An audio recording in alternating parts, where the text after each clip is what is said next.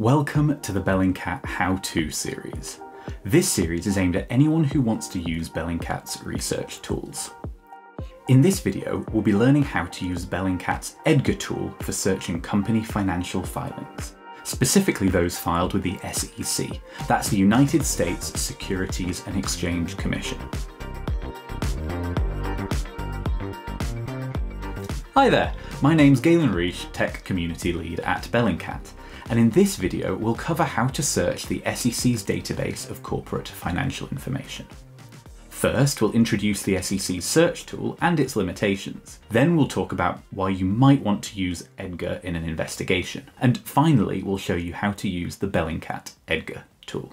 The Edgar search provided by the SEC allows you to search the Edgar database of corporate and financial data. It's accessible for free and contains millions of filings by public companies going back to the early 90s. The SEC's search gives you free access to accurate financial data for open source research. This is great for small-scale searches and times where you're looking for single documents, but the SEC's search tool has some limitations that could get in the way of your digital investigations. That's where the Bellingcat Edgar tool can help. Originally built by our tech fellow George Dyer and developed by our fantastic volunteer community, the tool offers some extra features. You can search over 10,000 results at once, so you don't have to worry about that search result limit. You can save and download your search results. And the tool provides backup links to the source pages and repairs broken URLs for more reliable links to the source documents. All of our tools are focused on being useful for investigations, so let's hear from Bellingcat researcher Kalina Koltai to talk about when the Edgar tool can be particularly useful. Thanks, Galen. With the US elections coming up, I'm excited to use this tool for researching financial donations to political parties. You can use this tool to conduct research into corporate influence on elections by searching for campaign funding and lobbying disclosures filed by public companies to the SEC. Using the Bellingcat tool, we can search for keywords like political contributions, lobbying, and PAC donations. One of the most useful features is the ability to download and analyze data in different ways. So we can search for patterns and identify changes in donation contributions of companies over time. Back over to you, Galen. Thanks, Kalina. Let's give it a try. You can access the tool using the link in the description. The tool will open in Google Colab, which offers a user interface for running the tool. To search, just fill out the form with all the relevant fields. Place keywords in the search keywords field. You can use quotes to search for an exact term, though it is case insensitive. Let's search for filings mentioning artificial intelligence.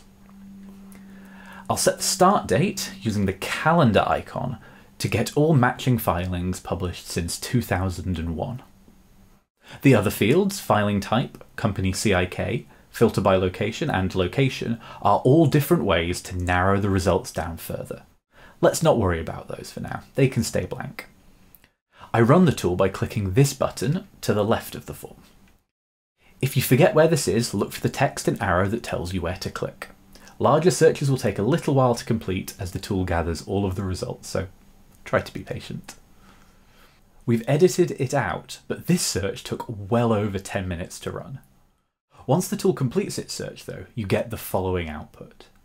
In the output there are some details about the company and file type, and here you can find the URLs to the filings. One useful feature of Bellingcat's tool is that it repairs broken URLs and provides extra URLs linking to the source of the files to make sure that you can access them. Another useful feature is the ability to filter the results by location, for example. This way you can see if there are patterns in your data. Finally, another feature of this tool is that it makes the data available as a CSV file, which you can open in any spreadsheet program like Excel to do further analysis. You can download the CSV by clicking here. As an example of this type of analysis, one that I did earlier, this graph shows the number of filings that mention artificial intelligence and how that's changed since 2001. And that's it. Thank you for taking the time to learn about the Edgar tool with me. If you have any questions or get stuck, we have an active and helpful community in our Discord server. You can also find all of Bellingcat's open source research tools on our GitHub. Links in the description. Hopefully these videos will help you get started on your own financial open source investigations. If you're interested in how to use other Bellingcat tools, check out our other videos in this series. We're going to be making more of these videos in the future, so comment down below what tool you'd like us to cover next.